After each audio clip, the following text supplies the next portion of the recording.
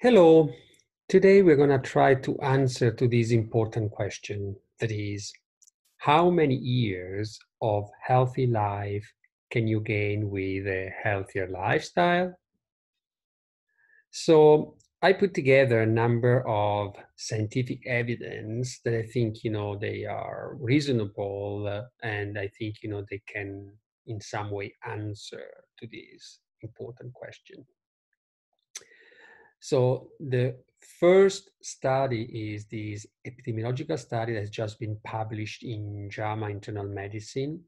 And in this large study, the authors found that men and women with a BMI less than 25, so not non-overweight or obese, and who are physically active, non-smoking, non-drinking, or drinking alcohol in moderation, they live almost 10 years longer, 9.9 for men and 9.4 for women, than people with these unhealthy four factors. Let me show you better. So basically, here they created a healthy lifestyle score from 0 to 8, with 8 the healthiest, based on, again, these four risk factors or healthy lifestyle factors that have been scored based on 0, 1, and 2. So what you can see here is that men who starting from age 40 that have 0 healthy lifestyle factors live on average 21.7 years. Those with the healthiest live 30.9. So basically almost 10 years longer. And similar for women, 21.6 to 30.7. 9.4 years longer. So these are, of course, this suggests basically that, men and women, they can reach the healthiest, basically 71 years without developing any of these common chronic disease. And in this study is type 2 diabetes, coronary heart disease, stroke, cancer, asthma, and chronic obstructive pulmonary disease. Okay. The next study that I've selected is the study published in BMJ in 2020 by Frank Hu and Walter Willett and colleagues from Harvard School of Public Health. In this study, they basically stratified men and women from the nurse health study and the professional study into with a healthy lifestyle score, again, with people having none, 1, 2, 3, or 4 or 5 of healthy lifestyle factors.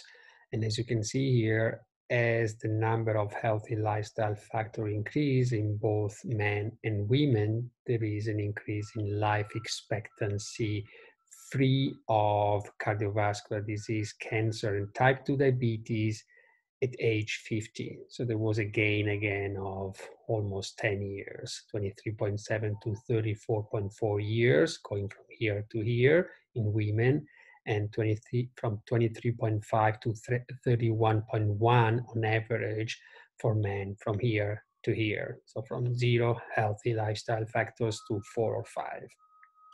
If we look at the specific lifestyle factors composing the score, as you can see here, this is a healthy diet. The healthier the diet in both women and men, the longer, the higher the life expectancy at age 50 without the 3 chronic diseases.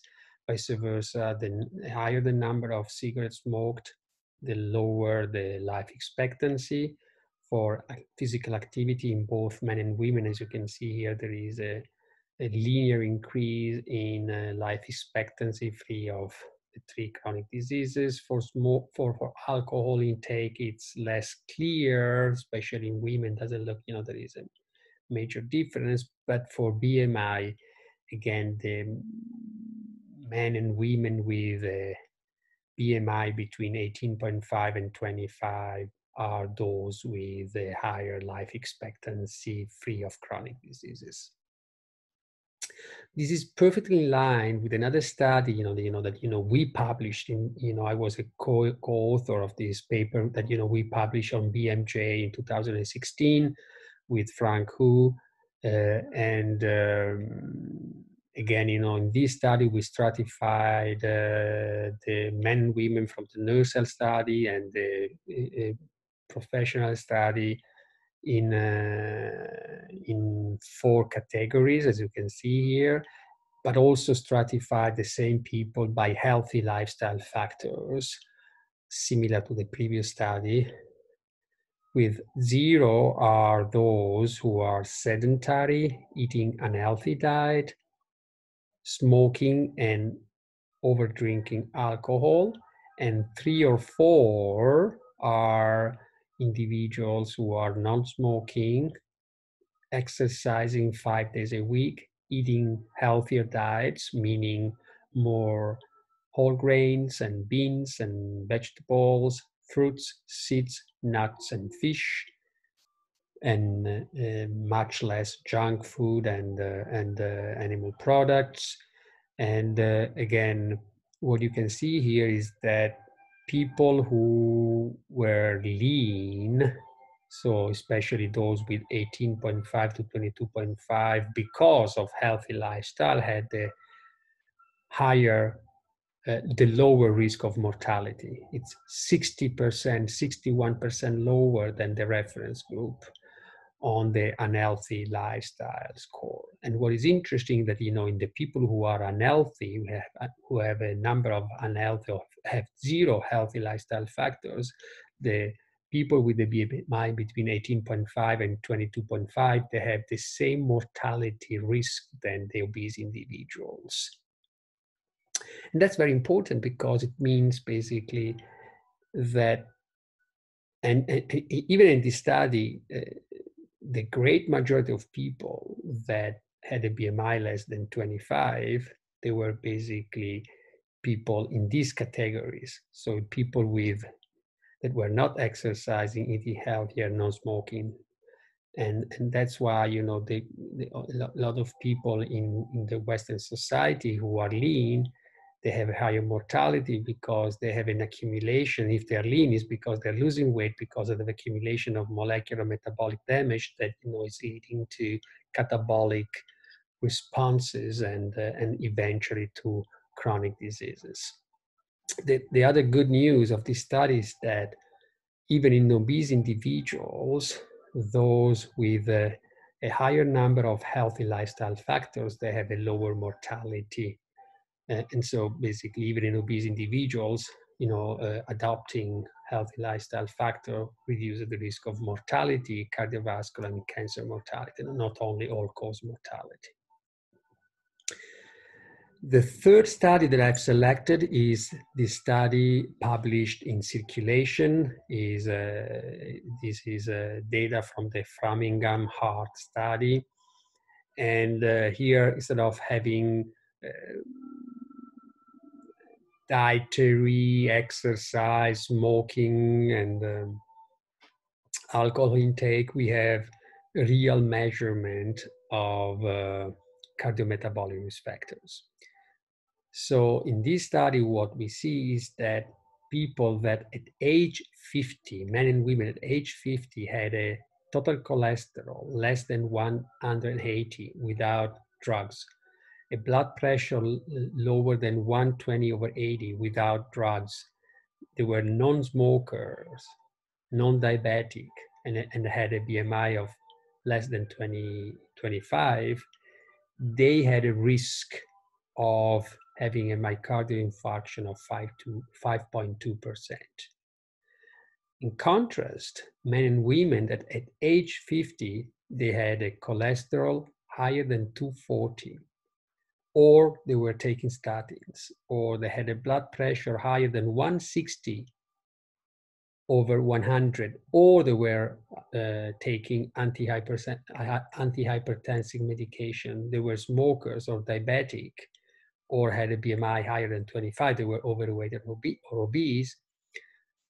If they had two or more of these cardiometabolic risk factors, their risk of developing a myocardial infarction in the remaining part of their life after 50 was 70%. From 5%, 5 out of 100 having a myocardial infarction, to 77 out of 10 having a myocardial infarction. And the median survival, in line with the previous studies, is 11 years longer. As you can see here, in those with two or more abnormal risk factors, the median survival is 28 years. So basically meaning that on average they live up to 78 years. Those with optimal cardiometabolic risk factors, they lived 39 years or more. So basically they lived more than 90 years. This is fantastic. And what is also important in this study, that do you know how many people in this Framingham heart study, they had optimal risk factors at age 50? Less than 4%. 96% of people living in America, in Framingham in particular, at age 50 had abnormal risk factor, one or more abnormal risk factors. So the next question is it possible to achieve this optimal cardiometabolic risk factor with lifestyle? It's just, again, luck and genetics. And the answer is yes. There are several studies. I'm going to show you a couple where basically these are the results of the calorie multi-center randomized clinical trial, where we randomized men and women with the age between 20 and 50, BMI 22 to 28, to 2 years of 25% calorie restriction. In reality, we achieve a mild 13% calorie restriction, so you don't need, to drastically reduce our calories. We obtain a 70% reduction in body fat. 70% of the reduction in body weight was a reduction in body fat. And fantastically, amazingly, all the cardiometabolic risk factors were improved at super physiological levels, similar to those, that we saw in the Framingham heart study. So there was a significant reduction in LDL cholesterol, total cholesterol, a significant increase in HDL cholesterol, the good cholesterol. There was a significant reduction in systolic blood pressure, diastolic blood pressure. There was a significant improvement in insulin sensitivity. There was a significant reduction in the metabolic syndrome score, significant reduction in triglycerides. As you can see here, the area under the curve for insulin was significantly reduced. There was a significant improvement in insulin response, in insulin sensitivity, meaning less compensatory hyperinsulinemia. And hyperinsulinemia is stimulating cancer and aging, as I've discussed previously in other lectures. And we also, in these populations, saw a significant reduction, as you can see here, in F2 isoprostanes, urinary F2 isoprostanes. That is the gold standard to measure oxidative stress in humans. So less oxidation, just with a mild 13% calorie restriction. And strikingly, we saw a significant major reduction in C-reactive protein, TNF-alpha, total leukocytes, neutrophils, lymphocytes, monocytes. So less inflammation, less immune activation. And as we know, inflammation is a major driver of many chronic diseases, including cancer, dementia, cardiovascular disease, and other inflammatory diseases, and is also implicated in the biology of aging. So striking results. Not only that, not only the cardiometabolic risk factors were improved, but we have shown in other studies that that calorie restriction with optimal nutrition can improve the function of the heart. With echocardio, as you can see here, we measured the diastolic function, the left ventricular diastolic function, we know that as we age, our ventricle becomes stiffer, less efficient, to dilate and pump blood. And in this paper we have published in Journal American College of Cardiology, we have shown that, many, as you can see here, of the echo marker of diastolic function were significantly improved, and we have replicated this in a randomized clinical trial. So there is a less fibrosis, more elasticity and compliance, and better heart function. These data are supported by another set of data where, we found that in humans that were eating less calories with a healthier diet, there was an increase in heart rate variability. Heart rate variability is a biomarker of cardiac health, but general health. Also, indeed, the heart variability, that is the variability between one heartbeat and the other, as you can see here, the more the variability between two QRS complex, the healthier is the system, because this represents the balance between the sympathetic catecholaminergic and parasympathetic autonomic nervous system that is regulating heart rate, blood pressure, and many other visual functions. So basically, it's the balance, between when you hear, like a dog barking, and before you realize the danger, your autonomic nervous system is already activated, and your heart rate goes up, your blood pressure goes up, because you are ready to flee. And so we know that, as we age, there is a worsening of the heart rate variability. So basically, the heart rate variability becomes less variable, and that's very consistent. There are lots of data showing that is a linear decline in heart rate variability, because the parasympathetic nervous system becomes weaker and the sympathetic system becomes stronger. The tone of these two in the balance. And there are a number of biomarkers. And in this paper we published in Aging Cell with Phyllis Stein, we found that, that people on calorie restriction, they are 20-25 years younger in terms of heart rate variability parameters than age and sex matched controls. Again, supporting a younger physiologically younger cardiovascular system, not only cardiovascular system, because, as I said, the autonomic nervous system is regulating multiple important functions. Just to end up, what I want to say is that, I think that the knowledge we are accumulating is suggesting that, we can now, in a more specific way, tailor a number of important aging pathways.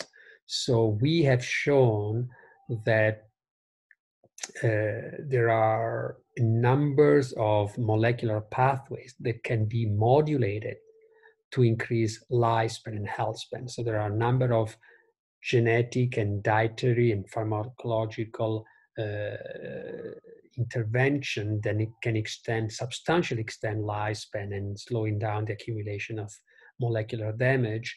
The most important is the insulin-angiotensinogen pathway, but then there is the MYC, the NPK, the FGF21, the HG-Factor1, the angiotensin II, the NFKB, the AC5, that is the catecholaminergic pathway.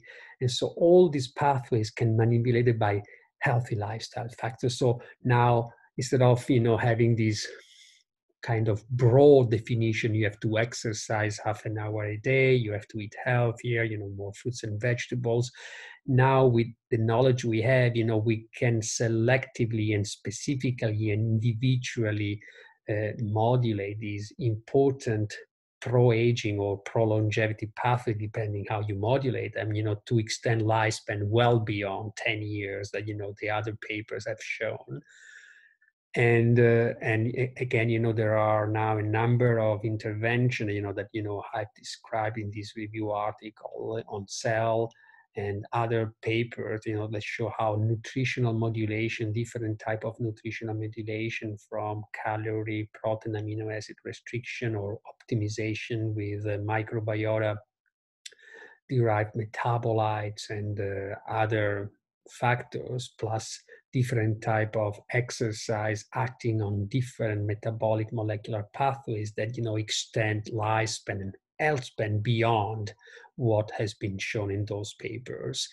And we know that's possible because data like this one from Mazzoro, my dear friend Edward Mazzoro, show that CR animals, calorie restricted animals, not only they live much longer than the ad libitum fed mice, but 30% of them they die when they are very old without any pathological lesion.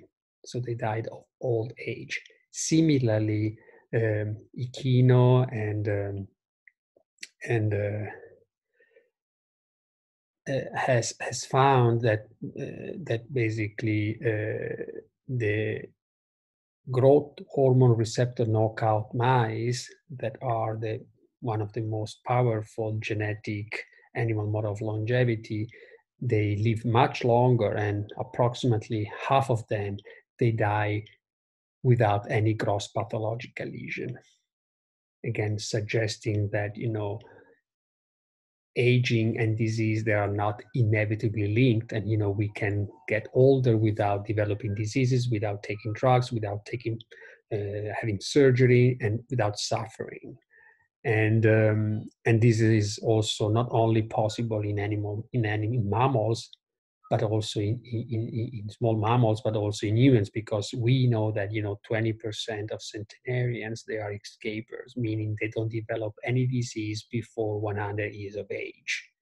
So these data are all very encouraging and suggest this new approach that is not based on eat 5 servings of fruits and vegetables, more whole grains, less legume, more meat, or the keto and this and that. But this is really based on the understanding on the metabolic, molecular, physiological parameters that are regulating aging now can be tweaked, they can be manipulated on an individual base, to maximize health and drastically reduce the risk of developing chronic diseases. And of course, there are many other factors, the interaction between genes and dietary and physical exercise, but we know, that cognitive training and sleep and meditation, mindfulness, by reducing stress, by reducing the AC5 activation, the cortisol, can also modulate these aging pathways, pollution, avoiding of pollution and other factors, all together can optimize this balance and improve health span and lifespan beyond what we think is possible. So let me conclude, this is my last slide, by saying that you shouldn't be put off but by all those people who claim that disease are inevitable and that are due to bad genes or bad luck. Yes, bad luck exists, bad genes exist, but what we know from many studies, especially on twins, identical twins, is that no more than 20% of the probability of living a healthier or shorter, longer or shorter life are due to inherited genes from our parents. And many of the common cancers, no more than 25% is due to inherited genes. 80% is due to environmental factors. And some of these pathways that I showed you before are part of this fantastic, this amazing jigsaw puzzle. And so the idea, that if we can combine all these pieces of the puzzle all together, we can basically drastically improve and maximize metabolic health, and improve also through other techniques, emotional, intellectuals, and spiritual health into a single entity. That is, to me, the development of a free, happy, creative, and compassionate human being. Thank you for your attention.